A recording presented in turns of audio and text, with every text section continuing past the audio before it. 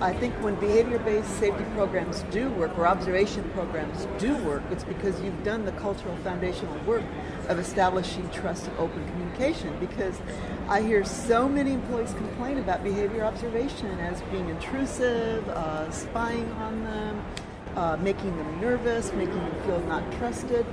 And why does that happen? Because there wasn't an initial relationship built in order to begin the observation program. So I think that the behavior observation people have a good tool, but when it's not instituted properly, it's a waste of time and a waste of money.